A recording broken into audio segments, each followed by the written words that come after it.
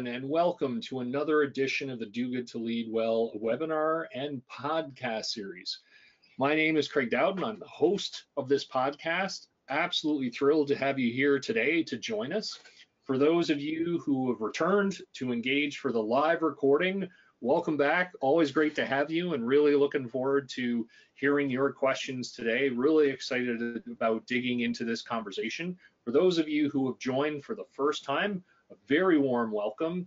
Given a bit of the backstory about Do Good to Lead Well, this podcast was created before the launch of my first book, Do Good to Lead Well, The Science and Practice of Positive Leadership. And about 3 years ago, at the start of the pandemic, a lot of questions were around, how are we going to make it through this? What are we going to do? How can we navigate the current terrain that we're facing? And I have the extraordinary privilege in my coaching and speaking and consulting practice to talk with top CEOs, senior executives, best-selling authors, and TED speakers. And what I wanted to do was open up this conversation to a wider community and obtain their insight, their experience, their passion around how we can engage in positive leadership. And a personal thank you at the start of this episode. I'm so grateful to share that now Do Good to Lead Well, because of your ongoing support and feedback, is rated in the top 2% of podcasts globally. So that could have never happened without your support. So thank you so very much. And I am absolutely thrilled. Like, on so many levels, this is for me a delight, for not just to speak with Anil, also just because of the role. He's Canada's chief statistician and a return guest of the program. So I'm very excited to dig in. Before we get to that, I do want to provide a bio which I cannot do justice.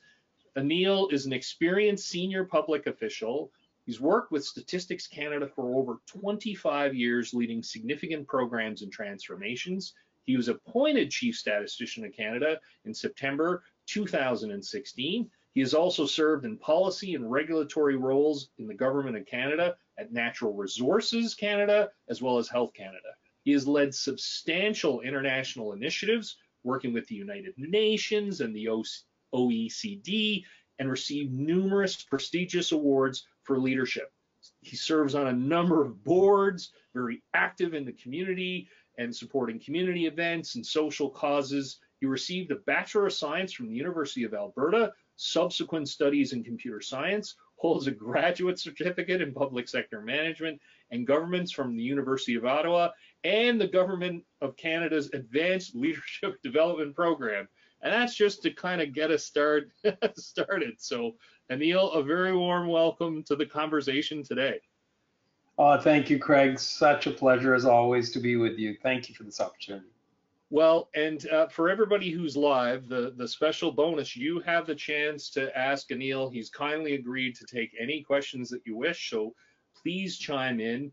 And just to begin this conversation, as Canada's chief statistician, you've had the opportunity, just watching your travels on LinkedIn, taking a part in different international statistical conferences and such amazing conversations. What do you find are the key data points that different countries and your counterparts are paying attention to at this time? Well, it is a really privileged perch, to be able to see in an objective way, what's going on both in Canada and internationally.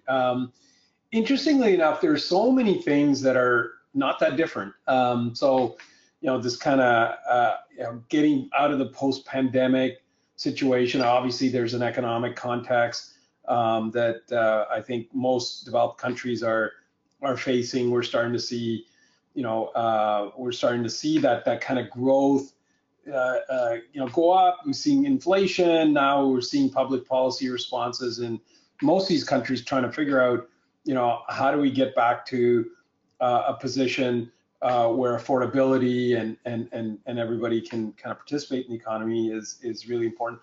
The other trend that I think most countries are seeing is climate change and the impacts of that on people's health and I mean, you could just see what's going on in Canada, right? And you know, what's the impact on our on economies? Of course, every country has its own you know, kind of sources for generating wealth. And so for countries like Canada, which have a real investment in natural resources and some of the more carbon intensive industries, of course, it's a bigger challenge. And then you see this, you know, competition as well. So those are you know, environmental / economic and social concerns. You see misinformation and disinformation. You see, you know, trust in institutions, and you see even, you know, social cohesion and inclusion as being the big themes that I think most countries are grappling with. And as you can see, most of those are still very relevant in Canada as well. So I think, you know, it's degrees of intensity and our respective economies and some of our social changes. Of course, Canada is a country that is so dependent upon immigration, right? And so our diversity presents both real opportunities as a country, but also some real challenges. I mean, 96% of our growth comes from immigration. And that immigration is primarily, you know, from, you know, racialized population. So, you know, we're trying to contend with a demographic of aging. We're trying to, you know, contend with skills. We're trying to, you know, on the one hand, sort of use demography and immigration as a strength, and on the other hand, we're trying to contend with some of the issues like housing and skills mismatch and so on, and, you know, rural-urban divide. So those are unique issues in Canada, but as you can see, that statistical perch kind of, you know, shows there's some real commonalities, but there's some stark differences as well as a nation. Well, and it's so interesting, yes, and thank you, and got some positive comments already on that point. And what I really appreciate, it's interesting in my own world, in the perch that I have, also those common challenges, if you will. Like, again, it's very interesting that there are certain things that transcend no matter what sector you're in, what industry you're in, no matter where you are. Yes, there are some pieces that are unique to your space or more relevant, as you talked about. I love how you frame that. And then at the same time, there's kind of some human challenges, if you will, like things we're all going through. So that's really cool to hear. Already I've got questions, and I'm not surprised. And I love these questions already. You touched on it a little bit. Kevin's gonna go a little further and say, love that you talked about misinformation. Like, any thoughts around how Statistics Canada or other agencies are trying to ensure that the highest quality data get in front of people? Yeah, I mean, you know, it's hard to believe just a few years ago when, you know, this whole notion of alternative facts, and, you know, I thought, really? Like, that's not going to go anywhere. But here we are. So, you know, this is real. And so you see technology playing a huge part in essentially taking, you know, data that are well researched and come from reputable organizations and the alternative, and essentially in many cases giving it the same weight. And, you know, then exacerbated by the fact that there are filter bubbles, and there are communities that have emerged where people vigorously defend their right to flat Earth, or, you know, or whatever have you.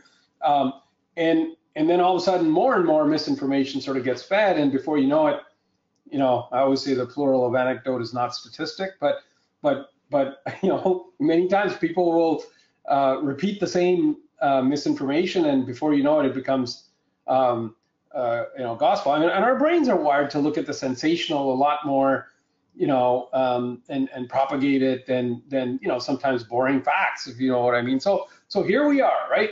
So you see, you know, people kind of really protecting their rights in some sense to, you know, what we know for a fact is not well grounded, and so I think, you know, that then yields distrust in people, and distrust in institutions and the media and politicians and so on. So it is a reality, and so the role of, I mean, we just hosted with the Institute of International Statistical Institute the 64th World Congress in Ottawa, It's the first time in 60 years that this Congress came back to Ottawa. Some 1,800 people. Now we're talking mathematicians, statisticians, data scientists. Came to Ottawa to discuss. Over 500 different sessions of different, and misinformation, disinformation was very prominent.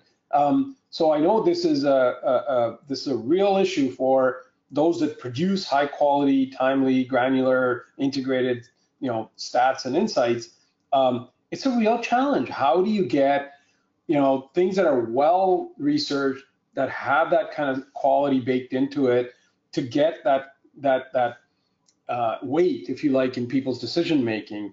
So it's not an easy challenge, but certainly I think number of organizations are seized with this particular issue, and so what we're trying to do is get to where the data are being consumed. So in all its different forms, we're working with stakeholders to make sure that it's easy for them to consume good quality information, that they understand the context, and that people are just as interested in looking at the qualifiers of the data and what's excluded and what's not included, and so that they can actually walk away with what they think they're getting, not what they might be perceiving as right, but in fact completely wrong. And lastly, we're also trying to help build some of the literacy and numeracy skills that are really important for people to do some critical thinking around these things. So we're doing our part. I don't think we're going to be exclusively the solution providers on this, but I think there's a real desire and investment in trying to make sure that as a society that we're guided by good facts and good information. No, absolutely. And one of the things, and I love, and I'll be fully trained, I love statistics, I love data. I just think it's so powerful, and yet at the same time, it can be powerful for a source of good and challenge, and not so good. And I love the point around, and I want to reiterate that and emphasize that a beautiful question you just articulated is, how can we become better educated consumers of data? That's a really critical question, and Emma, also, are there ways in which that we can do that? You've started to talk about that. What are some other things or points of consideration for us? Yeah, look, I mean, I don't think I'm exaggerating it too much by saying that good data skills are now a basic skill set that is really required. And I know a lot of schools and institutions, educational institutions, are starting to put more emphasis on data management skills, and how do you actually look at a table or a chart, and make sure that you can glean out of it what it's intended and what's not intended. So I'm glad to see that the schools, universities, even businesses and organizations that rely, as you know, on huge amounts of data. I don't know a single CEO that doesn't, first thing in the morning, look at what are some of the basic trends. I mean, GDP comes out, the CPI comes out, the consumer price index, the trade numbers come out, and or what the markets are doing or what the dollar is doing. So I think we're very used to looking at those data points. And I think we just need to make sure that those skill sets are propagated. For us, it's, as I said, we need to sometimes be a little less technical because we can't come across as a bit too scary. And so we're trying to do things like infographics, and we're trying to put out webinars, and we're trying to put out podcasts. We have an app that people can easily upload and use it, and you can put alerts. And so we're trying to increase the readability and the consumption. We're trying to be more available through, webinars and Ask Me Anything sessions and, emails and so on, so people can see that we're reachable, that we're here as a service. I think we're partnering with so many organizations, from chambers of commerce to Federation of Canadian Municipalities to, NGOs to you name it, with our other federal government colleagues, so that they can see that this is a team sport and we're here to help. So we're also playing a really important role in setting standards and playing that data stewardship role. So I think, and credit where it's due. I think, some of the seminars, some of the podcasts that we put out, have also been top leading. And I think the feedback that we've got is, yes, they're making a difference. And so the feedback that we get from our stakeholders and users is go in this direction, which is great to see. So more to be done. Obviously, clearly, there are many consumers out there who are very busy. It's not that they don't want to, but sometimes they would just take whatever Google might, give them as the first choice and say, well, it's got to be true as long as I cite it, it must be real. So our advice is, be a little bit more discerning, do a little bit of research and understand the limitations and strengths of what you're looking at, especially if you're going to make, really important decisions that affect others or, our economy or society. That kind of due diligence is really important.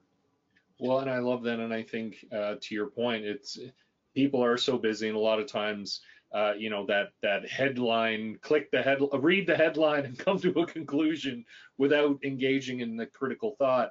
And I think to your point, that I couldn't agree more. That's such a vital skill, especially now in a world with information overload, being able to discern the high, as you said, the good data and separating it from the more questionable or just really misleading data, so we can make the most informed choices in our personal and professional lives. And this pivots beautifully into my question around leadership, because there's just so much emphasis today on leadership. So when you reflect on leadership and the qualities for effective leadership, what do you think are front and center, and what we, for both current leaders and aspiring leaders, to really build?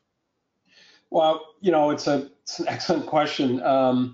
I start off by saying that leadership is the same, except that everything around it has changed. So the old there's a little cartoon where two young fish sort of swim by, and an older one swims in the other direction, and the older one says to the other two, how's the water? And they look at him funny, and as they kind of pass each other, the one young fish says to the other, what's water? So the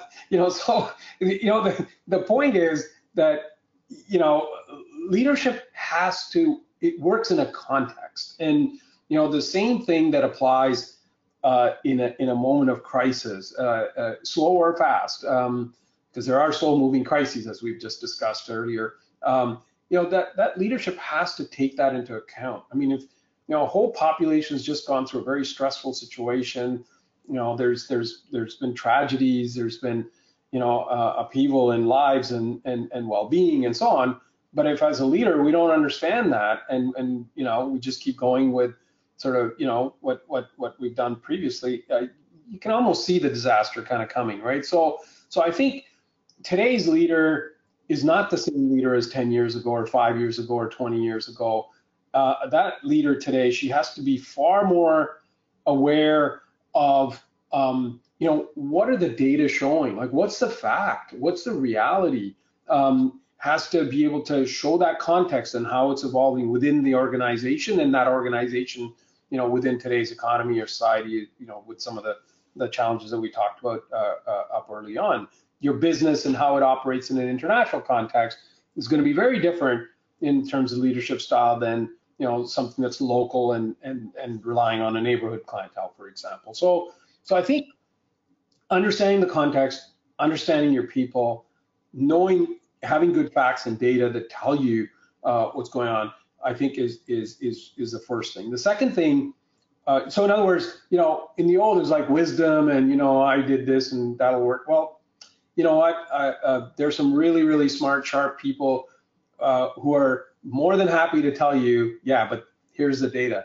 And so, so one needs to have a little bit of humility and defer to evidence rather than gut feeling and so on. And you have to kind of be ready to be challenged and be ready to be proven wrong. And it's okay. And a good leader today should have no problems in saying, you know what, I didn't get that right. What do I learn from it, and how do I, engage and work? leadership, of course, is all about people, right?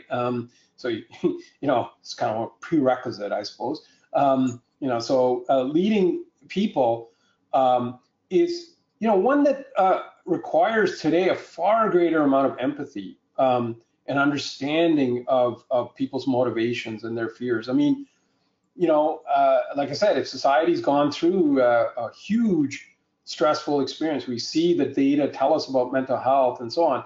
But if we as leaders don't think that the people that work with us, our colleagues, aren't part of society, and that they're somehow, as soon as they walk in through the door at 8 o'clock in the morning or whatever, that there's something else. Well, that's again a real problem and a mistake. So I think understanding that our colleagues, ourselves, we are part of that society and going through that same change, and where things now intersect, whereas previously people could make that distinction.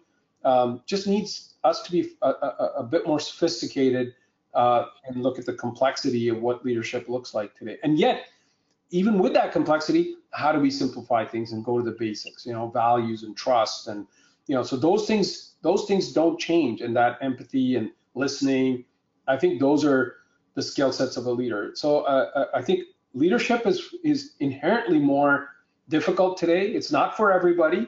And frankly, I think a healthy dose of humility, but equally that ability to have a compelling vision, to influence and inspire people, be that listener, and still making sure that we can simplify things and move forward. And simplify in the sense of being really crisp about where is it that the organization wants and needs to go, and then aligning it with the employees and their desires.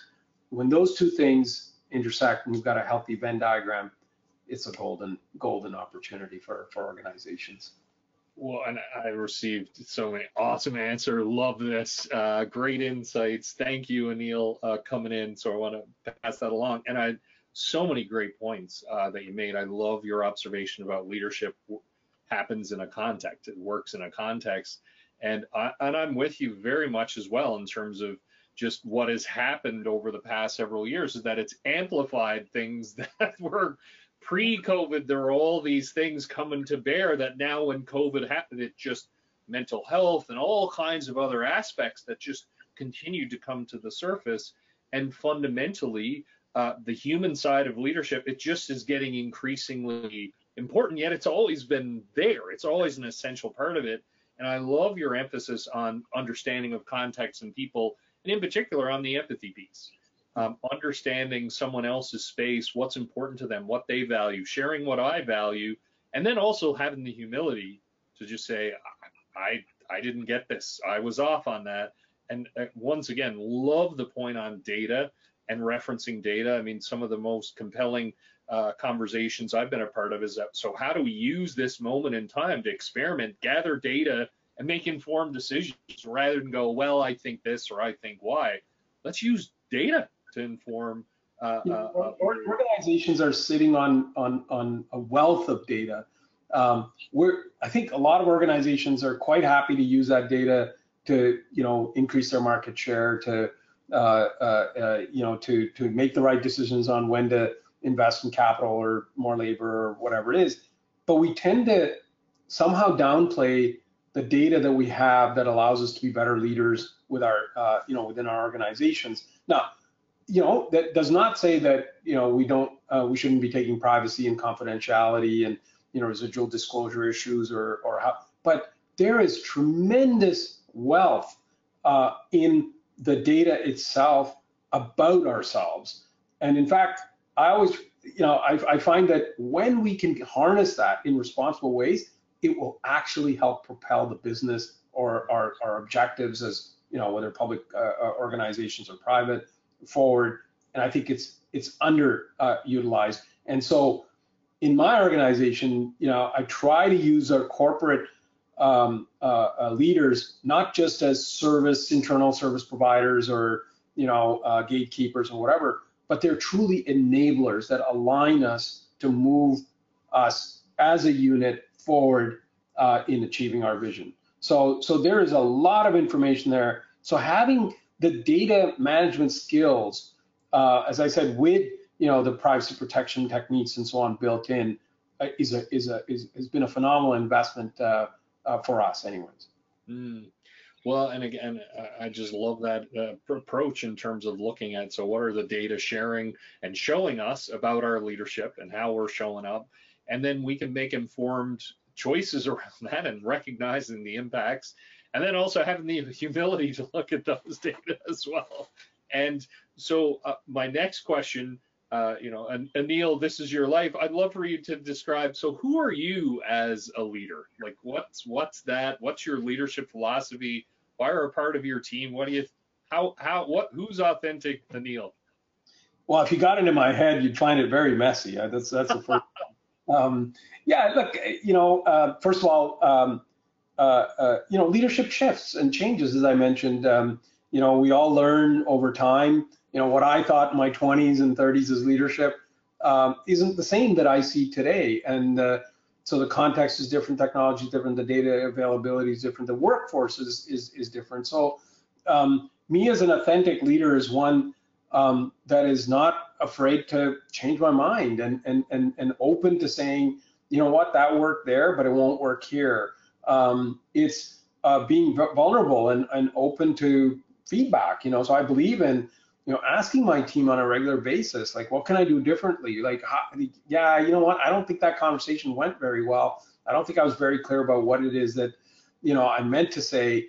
I don't think I listened to you well enough, So the authentic Anil is always kind of learning, and not afraid to admit, my failures. And I tell them, like, you need to help me as a leader so that I can help the organization and everybody else. So that's the authentic, so I'm not afraid to show frailty. I'm not afraid to show weaknesses. I'm not afraid to show, because I feel when I do that, I'm showing that I am connecting at a human level with my colleagues, and that we're in this thing together. I may have a different role, but the objectives are not that different, and the trust that we have within each other is shared, and that I do make mistakes as well, but boy, I'm the first one to admit it and learn from it.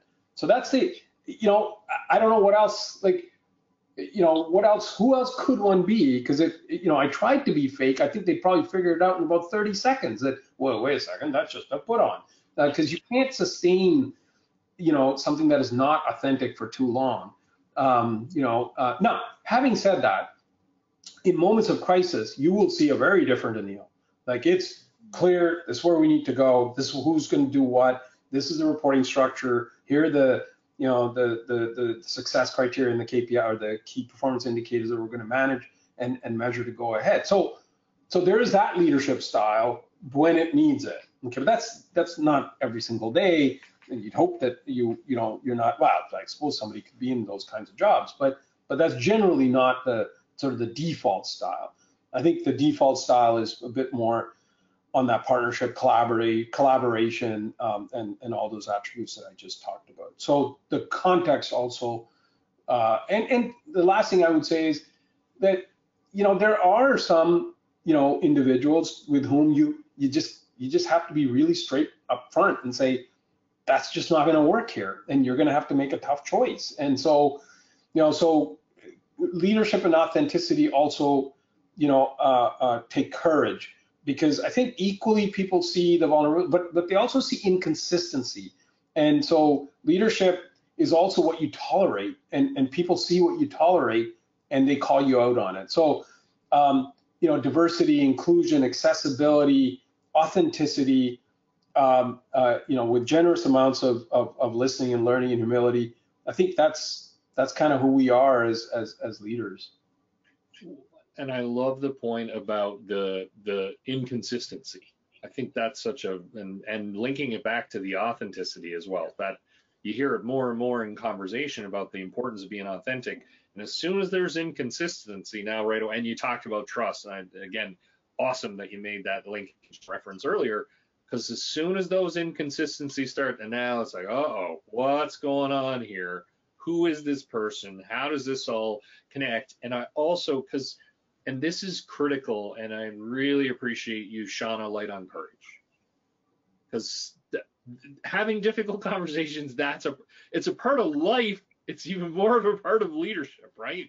That's the mantle of responsibility, and it's important for us to be able to show up very, very authentically in those conversations and not shy away. We must have that courage, especially in our environment.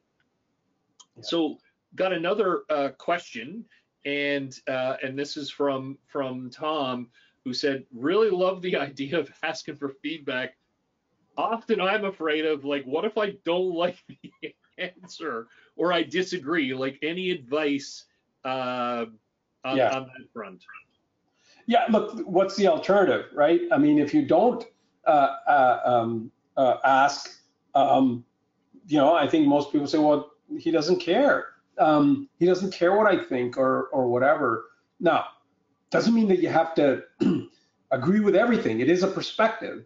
And now it's another data point that you have to be able to then put into your repertoire to say, okay, well, you know what, maybe I can do a little better in terms of being clearer with my message, or, the resonating with people. So maybe that strategy didn't work. So even though that is exactly what I'm saying, people aren't getting it. Or I'm saying this, but this is what people are listening. And so I think denying yourself that data point, I think, just doesn't really help you be a more effective leader. So you're better off to ask and get feedback that you might just not agree with. That's okay. You at least have a choice to make at that point. But not knowing, I think, is I think more fatal than receiving something that you may not agree with, right? Well, I love, again, what's great, and thank you. Got a bunch of thank yous on that on that answer. And it is about choice, because now we have data. Again, feedback is data that now we can choose to either ignore or act on. And now we're empowering ourselves around it. And I think the framing that you just used, Anil, on that is, hey, like, let's ask. It's out there.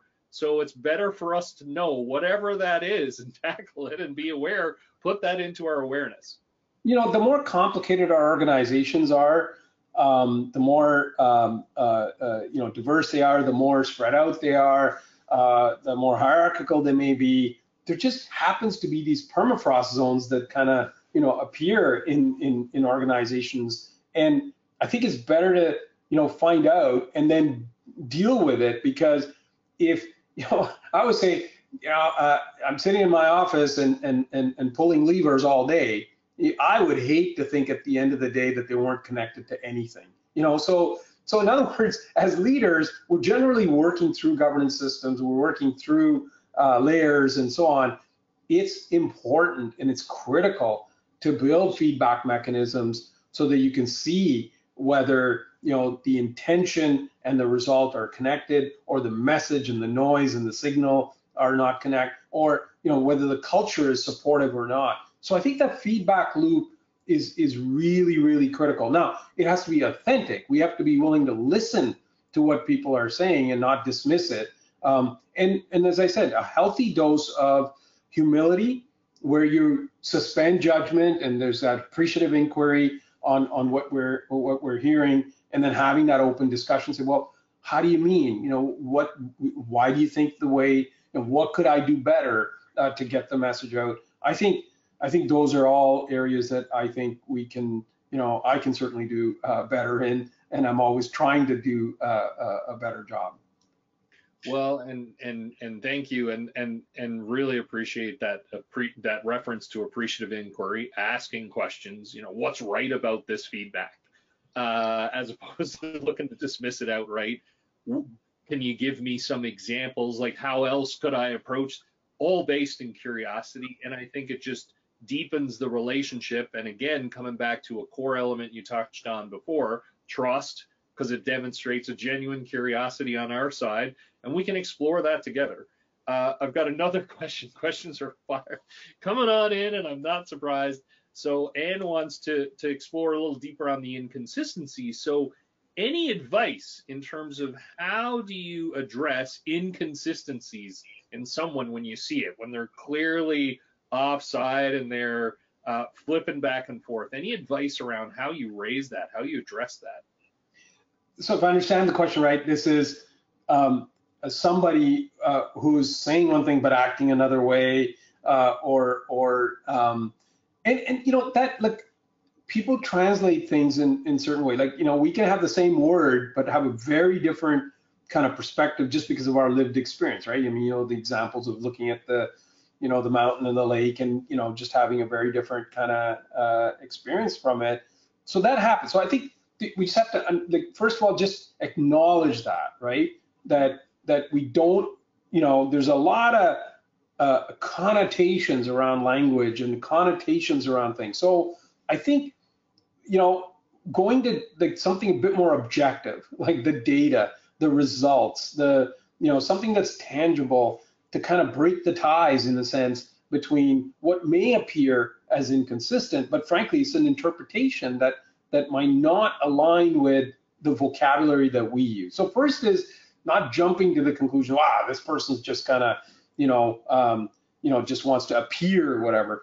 And so that's the first thing. But if you do see somebody who's just kind of, you know, saying one thing but doing another thing, it's entirely okay to have a chat with them and say, like, I don't understand how, you know, if we have these values and if we have these objectives and if we have this vision, how this action is supporting that. Because, you know, I don't understand. Help me understand.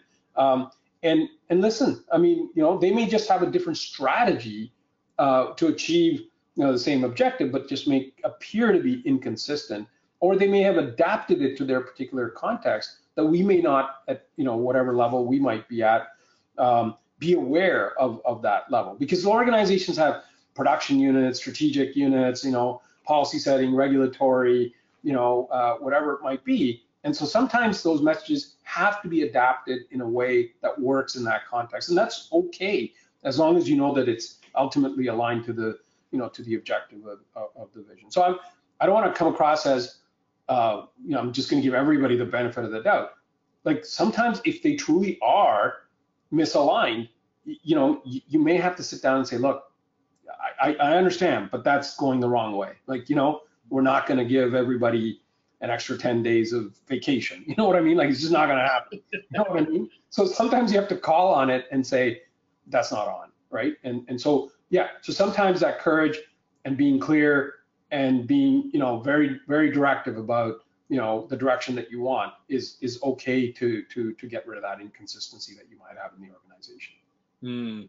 Well, and again, I really appreciate the reference to the labels, because I see it all so often in the coaching work that I do, where people are using the same behavior, different labels. And so now, even though it sounds like, and it's wild, all of the assumptions that can be built into that. And I really appreciate your perspective on this, Anil, about, well, ask a question, be curious, rather than jump to a conclusion.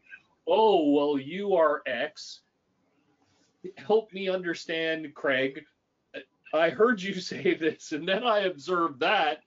Can you thread that needle for me? And it's curiosity, and you're not judging anyone around it. And perhaps in their mind, again, they see the situation a little differently, or they may be inconsistent. And now that's an important point for us to discuss. So I really appreciate that point, again, for curiosity. Yeah, you know, like, it's, you know, I've had the fortune of going into new organizations and setting a new vision and, you know, kind of taking it in a different direction. And yes, there are some people who are, you know, very adverse to change and want to simply relabel things so that they align with, you know, the direction that you want. And so one has to be a little bit critical, you know, in that. And so, you know, you want to have that openness in it. But also, I would say, in addition to everything that we've just talked about, build some objective metrics that tell you, you know, whether the action and the direction and the you know, what you want as change behavior and outcomes are in fact happening. So if it's a line of business that you don't want to be in, and people are just kind of saying, well, there can be objective measures, you know, on revenue or otherwise that can tell you very clearly that shift didn't occur. Or the reverse. You want it in a particular direction, and if you're not seeing the sales, or you're not seeing that market penetration, or you're not seeing usage of data, or a policy, or a regulatory conformant, well, then the data will start to tell you. And I think making that available to the person that's talking gets them to go, yeah, I guess it's not really, So I think making it self-evident is I think really important, and hopefully turning somebody around as really a proponent rather than an opponent. Well, thank you. No, great insights. And I have another question, and it's one that I was in my list as well. So Tara was wondering about return to office, and so this, as we've turned the corner around the pandemic, or we continue to turn that corner again back to labeling. How can organizations, do this effectively? Have those operate with courage and empathy, using two of your words from before. So what are your thoughts on that?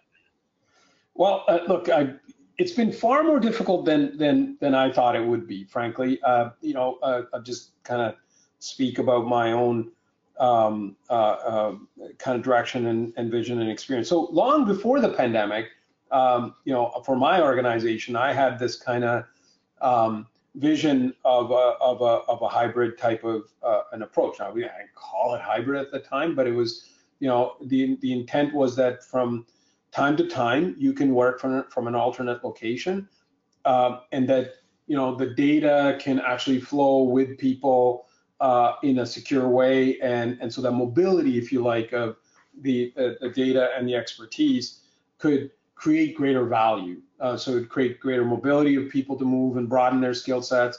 We could actually start to bring different data sets together to create new insights, and those flexibilities would be there. And frankly, in a country like Canada, when you have snowstorms, we actually triangulated data, like when we have 10 centimeters of snow, what does a sick leave look like? When we have 20 centimeters of snow, what does a sick leave look like? It comes back to that point about all the data that we don't necessarily always triangulate and use. And what we found was there was a significant increase in leave, especially amongst women, when the number of centimeters of snow was high. So we said, well, clearly in some cases it's the mom who's staying home with the kids because the school buses aren't running, and so they have to take leave. And so we thought, okay, well, look, there's a business case here for the technologies to be able to allow people to securely work from alternate locations.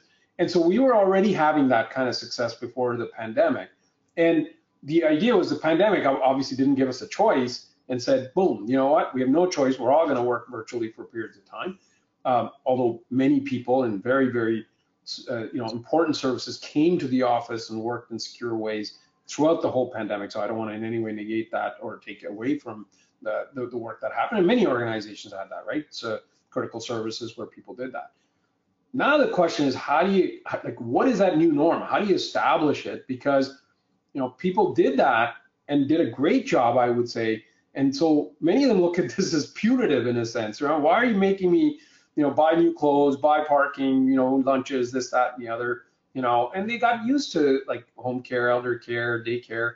And so it's hard. It's hard for them to, to say, but as an organization, we know that there is a cost. When people aren't coming together to innovate and share ideas, mentor new people, well then, we're not seeing that same kind of productivity and that same culture and that spirit of kind of, making things incrementally better.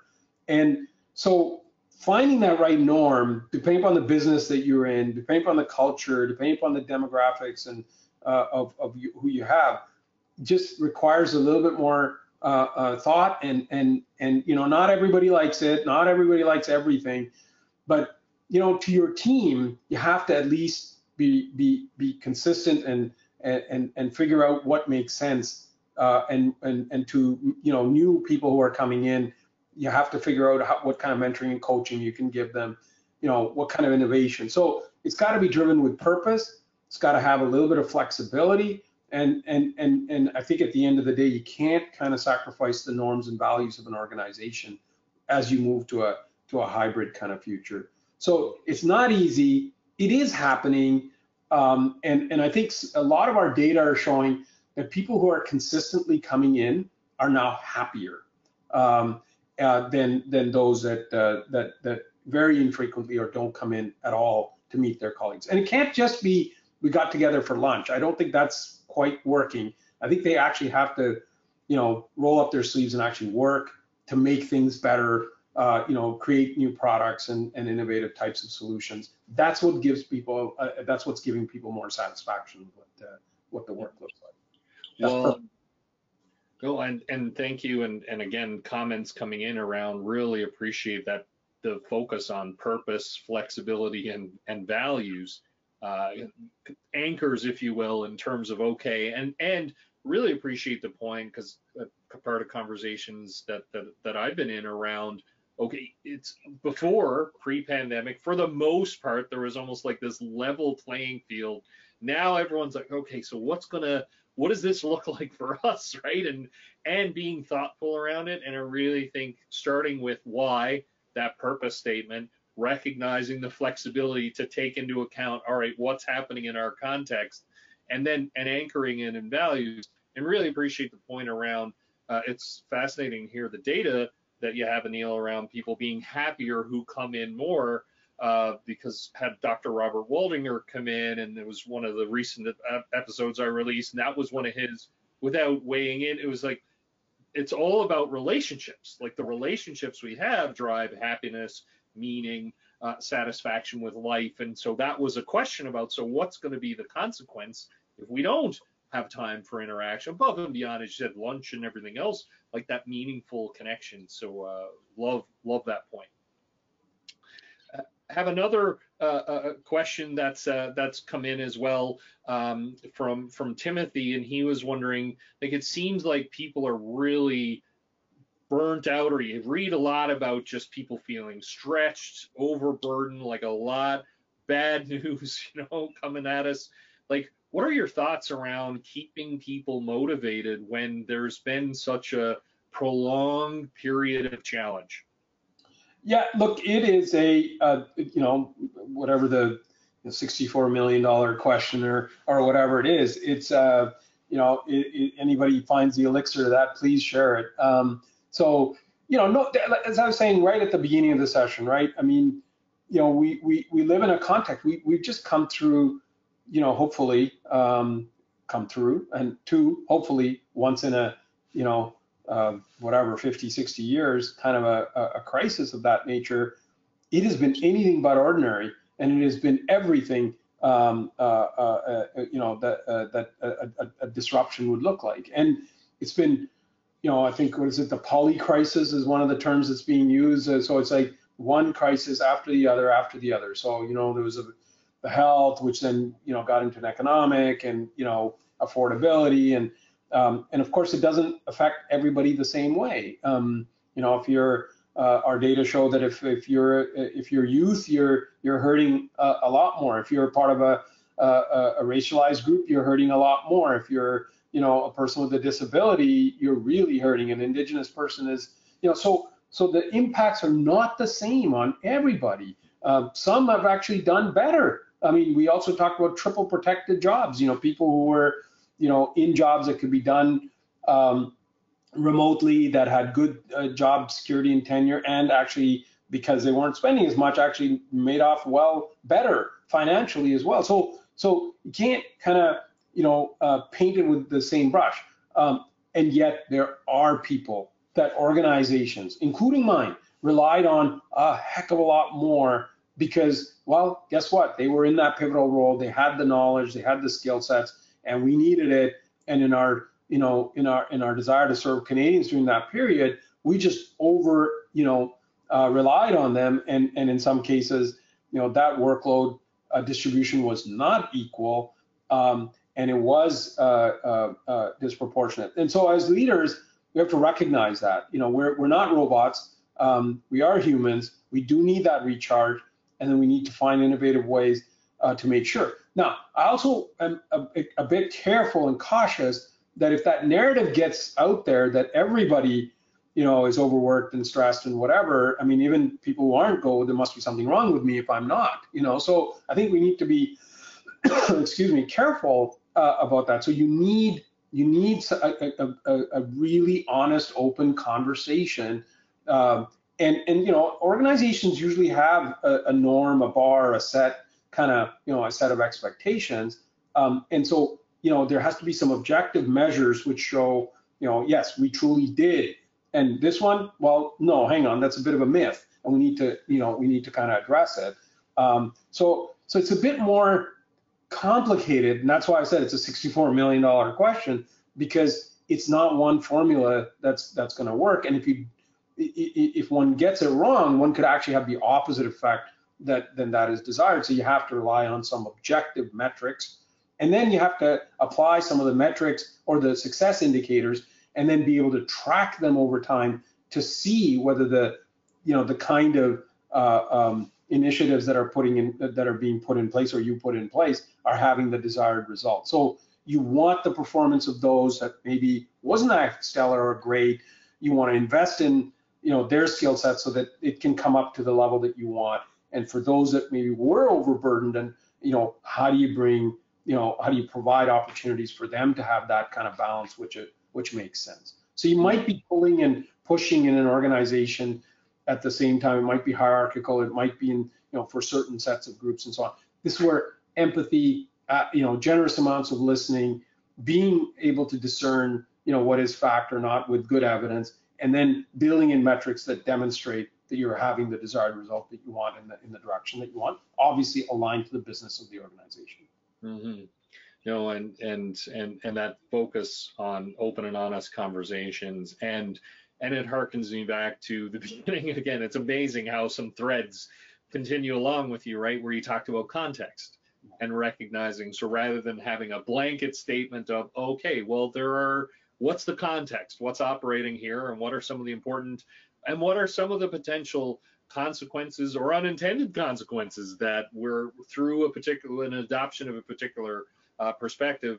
And also really appreciated the, you know, that emphasis on listening and empathy, and then also about us not being robots, which perfectly sets me up for my last. We're almost out of time, and I am. This is something that I was curious about your take on, because AI is everywhere, and ChatGPT, and so it's difficult to go anywhere these days without it.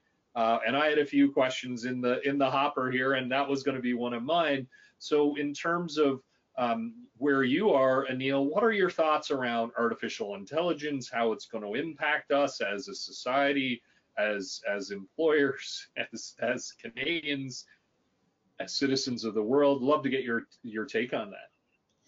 Yeah, look, I mean, somewhere between the hype and the genuine applicability, I think, is the truth. And so, you know, there's some harmless kinds of utility of AI. You know, who knows? Maybe you even went to ChatGPT and said, "What should I ask the, you know, chief statistician?" So, I mean, somewhere, so you know what I mean. And I think a lot of people, including me, will go to ChatGPT and just kind of, you know, ask them innocent questions and things like that. So I think the ability for you know, large language models to be able to give us human consumption, you know,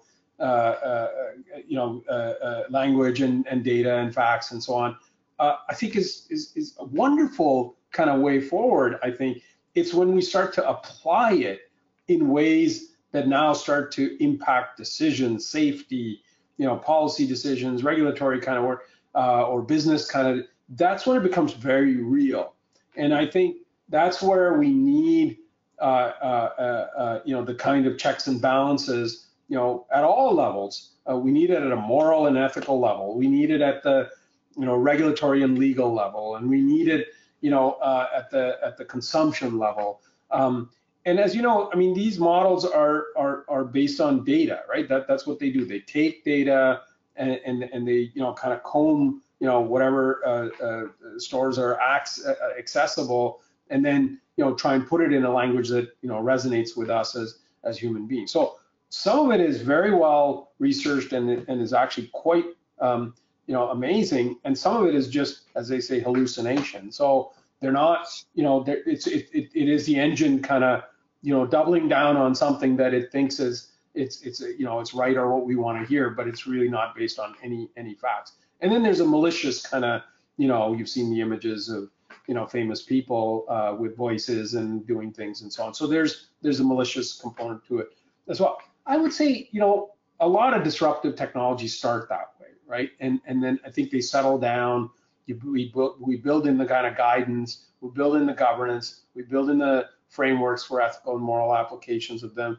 And then it doesn't mean that there won't be a rogue state or rogue use or rogue whatever, but I think we have to find that balance of caution and utility. It's like the car, right? It has both accelerator and the brakes, and we need to use them in the right context and the right proportions. So I know there's a lot of work going on, my own organization, internationally as well. And I think we're staying on top of both the positives as well as some of the negatives. And I think like anything else, this will evolve. The pace of this is amazing when you look at how quickly it's taken on. And so I think it is something to be a little bit cautious about and a little bit skeptical about. But I would say, we can't be paralyzed by it like a deer in the headlights as well. I think we need to learn about it. We need to understand how to contend with it. We need to, cautiously and carefully experiment with it, but know that the underlying data are really, really important. Those biases, incorrect data, wrong sources will only get exacerbated as these technologies take on. So that critical thinking that we talked about up front, I think is going to be just as important. So being numerate and literate, I think, is a key to these things. Well, and thank you, and such, again, phenomenal answer. Thank you, really insightful, lots to think about coming in the comment section. And for me, and this is why I was so excited for you to come back. And again, thank you. The hour's just flown by. I can't believe it's, we're 3 minutes away. And what I really love about how you started the answer to the question was moral and ethical implications. That is such, I heard it described as, being good parents, if you will, around AI. And I think that's such a powerful and such an important thing for all of us to reflect on. And also, as you talked about the data, right, that's going to be, we're all data points that also are part of that process. So thank you. That's just given me so much to think about. Before we close, I'm going to throw it to you, Anil, for a final point, just for those of you live, and thank you again for taking the time. Next week, on Wednesday, August 2nd at 3 p.m. Eastern, going to have Rob Cross, the author of The Microstress Effect. It's going to be joining us for another live webinar and podcast episode. So if you can come and join us then, I would love to see you there. But Anil, this has just been absolutely awesome. Feel so privileged that you've taken the time out of your extraordinarily hectic schedule to share your wisdom, your experience, your insight, your passion with us. Any final words before we say goodbye today? Well, all I have is gratitude for you and the work that you're doing to develop, leaders like myself and so many more to, push our country forward. And so I just want to say thank you for all that you do. Congratulations on the book and the podcast. It should be the number one and stay at that number one spot for a long time. So Craig, thank you for your invitation and your friendship, and I really do admire what you're doing, and I just want to say thank you to everybody that posed the questions, and we're interested in what's going on in Canada today. So thank you, Craig. Well, you're welcome.